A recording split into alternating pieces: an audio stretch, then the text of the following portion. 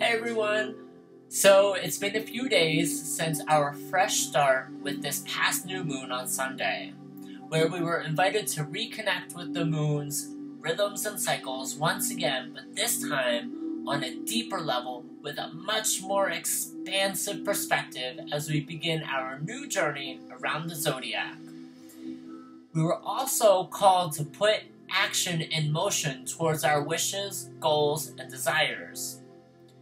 And so for this lunar reflection, I'd like to share some personal experiences with you, as some of my experiences may relate to what's going on in your life and your new moon wishes. In our daily life, we are often faced with unexpected outcomes, challenges, differences in expectations, especially with timing, and of course the great unknown that we navigate every single day. I, for one, have been working with the moon for over a year on trying to sell my house, and no matter how hard I tried, no matter how beautiful my house may be, even despite our write-up in Philadelphia Magazine, and no matter how many times I planted my request into the fertile grounds of our magical moon during her new moon phase with elaborate rituals and ceremony, it just simply wasn't in the cards last year. And there's a great lesson in that, because everything has its divine timing. So if you've been working with the moon on something really big in your life and it hasn't worked out for you yet, ask yourself, is this the right timing? Or is this perhaps not my path? And also, there is no harm in continuously asking and working towards the same wish every new moon until the timing is right. And that's exactly what I did. Now, I find myself with my house under contract and ready to close in just 2 short weeks with nowhere to move, because I had been wishing for a particular property with the moon and made a trip to see this house, and it became clear that this house was not the house for us. Meanwhile, we also found out that there were 4 to 5 other houses we wanted that weren't for us either, and with just 2 short weeks to move and nowhere to go, this is leaving us in a very uncertain place. So needing clarity, I went straight to my tarot cards, and they gave me the same card I've pulled 3 times in a row over the past few months. I got the High Priestess, which in this case means to let your intuition be the guide. Well, I had already used my new moon wishes on this particular property, and unbeknownst to me, it was already under contract.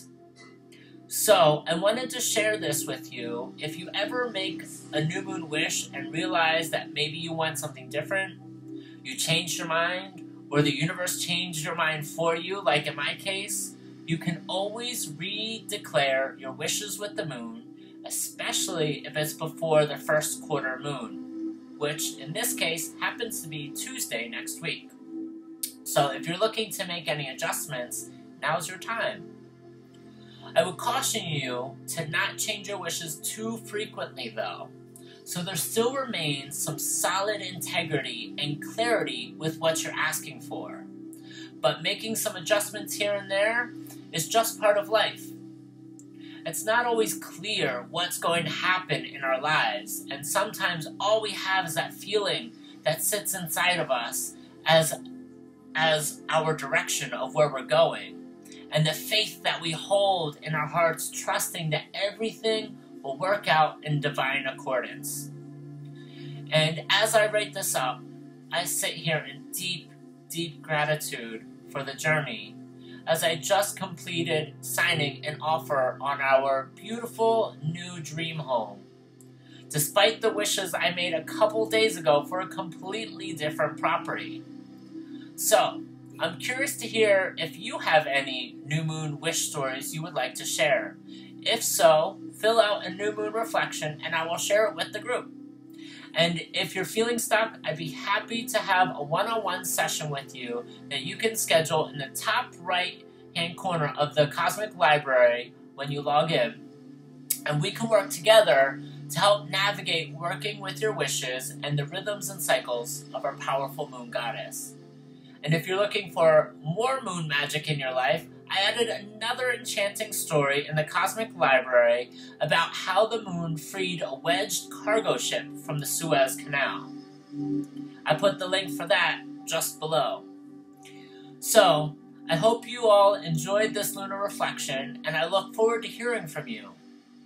Otherwise, I will see you for our next full moon, which is the pink supermoon on April 26th. And if you want to dive deeper into exploring what the pink supermoon has in store for you, you can sign up for the Pink Supermoon Mediumship Circle event with Andrea Bosbach-Largen from Ancestral Realms and myself, where we will all get a chance to learn more about what the pink supermoon has in store for us, and an opportunity to ask questions and receive insight from the moon herself at a time when she is physically at her closest point to planet Earth. If you're interested, I put the link below to register for the event. So check that out. I would love to see all of your beautiful faces at that event.